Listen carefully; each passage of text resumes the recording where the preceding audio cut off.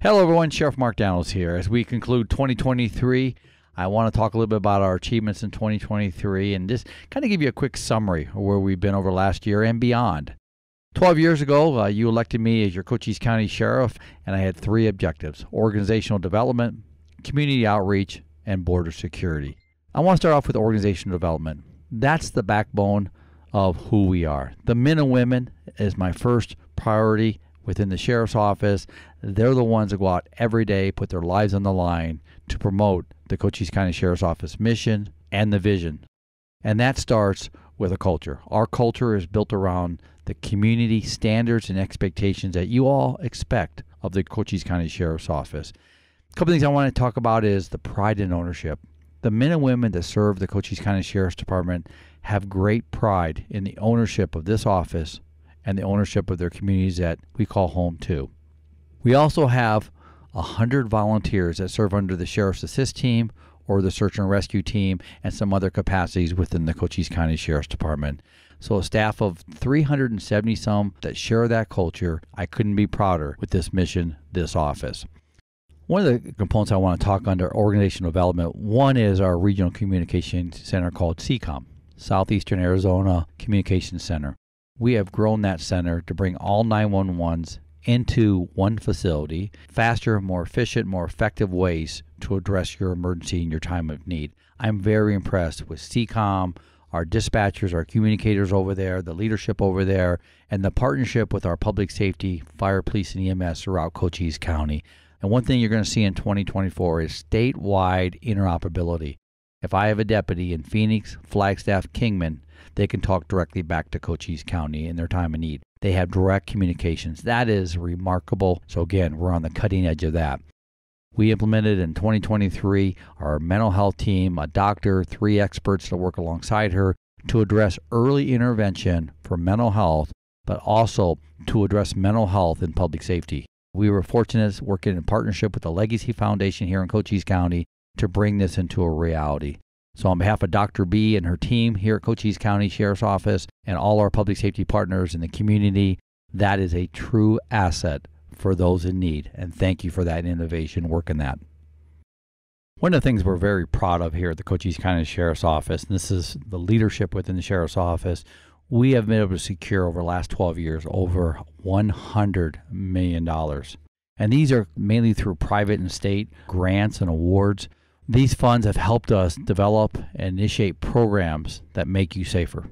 To develop programs, to buy equipment, to provide resources, to put interdiction, to add more personnel are all ways that we're addressing the expectations and needs of Cochise County. And I'm proud to announce we have aerial support, both our drone program and also a new helicopter we called Hawkeye, which the community named. And so we're proud to have that up there in the fact that it helps in search and rescue, helps with our failed to yields, our pursuits, and any other aspect of law enforcement. And that was a $9 million grant set by the state of Arizona. Since I've been elected 12 years ago, one thing I've worked very hard on is the rule of law and doing what's morally, ethically, and legally right. And that's under the rule of law. That's my oath of office. And we can take that approach when it comes to how we enforce the law, how we educate the people, and how we prevent under the awareness component. When we can bring in over $100 million to offset cost, that is something that you, the taxpayer, does not have to worry about. So thank you to my team for working so hard on that. I'm very proud. Over last year, we passed our jail district. We will be building a new jail here in Cochise County, which is a quality of life issue as we push forward in 2024, 2025, and even 2026 as we move this new jail into a reality. And the detention officer and staff that work within the jail, their safety is paramount to me, and having that new facility supports that. The other aspect I want to hit on is the many hours of standardization that we've put in, which includes trainings, graduations from our academy, our homegrown academy, with partnerships with Cochise College, Service to Police Department. I'm so proud of that. And the many promotions and people that have progressed through the ranks to be leaders within this organization and help me lead this Sheriff's Office into the future. Community outreach is the second objective. One of the highlights, the Cochise County Sheriff's Office charity ride with partners from American Southwest Credit Union and Lawley's Automotive Group. We just finished our 11th year with the charity ride. This year we gave out $50,000, $10,000 per charity. Schools, veterans groups, animal groups that make a positive difference, and we wanted to be part of that. We have worked hard to be a household name here in Cochise County when it comes to who is the Cochise County Sheriff's Office. It is your Cochise County Sheriff's Department.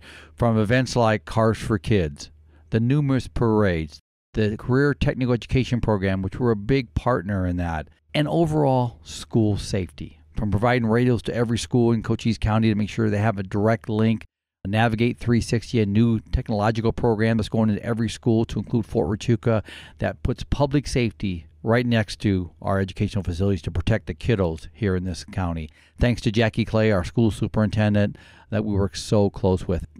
I want to move into border security. Border security has been a huge issue. That was my third objective 12 years ago. Sadly, over the last several years, we've taken a slippery slope approach toward border security. Not us, but the federal government when it comes to, I call it intellectual avoidance and abandonment with intended consequences. The intended consequences that we're seeing here in Cochise County has not been a quality of life promoter, as we all know. We've stood up, the mayors here in the county, the police chiefs, the troopers, and our local Border Patrol agents that call this home too, have worked close together to unite for the good of this county. We've had several programs. Safe Streets 2 was just implemented to address those that come here to commit international crime. Those that promote international smuggling, these criminal cartels, we have made them a top priority here in Cochise County. That has endangered the citizens and placed vulnerability in every community here in Cochise County. So, under public safety, national security, humanitarian, the Cochise County Sheriff's Office has led the way to address these issues. And under our Safe Streets program, I couldn't be more prouder to what we're doing here. I truly believe what we're doing in this county is untouchable compared to others. We have a new border operations center to address border issues from, again, the three objectives, but public safety, national security, and humanitarian. That's a state-of-the-art facility. It's going to be opened up in January of 2024. Our new border center, by the way, we're going to be announcing that, the Oleski Center, named after our deputy went through a harrowing event to include his brother, Josh Oleski, who works for the U.S. Border Patrol. Both these individuals served in the military honorably, and now are serving our communities here in Cochise County. As I close out this message, I just want to say thank you to all of you out there for your support, for those who wear a badge.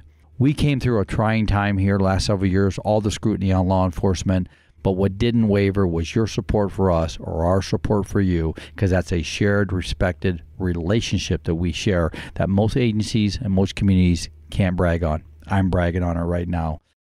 Every 3 years, I do a survey within my office, absent COVID, and a blind survey with the team members, the staff, to say, how am I doing? I just got the survey back several months ago. And the first question that we ask is, do you like working at the Cochise County Sheriff's Office? 99.5% said, I like working here. Only 0.5% said no. I can say I'm very proud to see that. And thank you to the men and women for allowing me to lead them. And thank you for this community for allowing me to be your sheriff. Happy New Year's, everyone. Let's make 2024 a great year, an innovative year, and another safe year here in Cochise County. Thank you.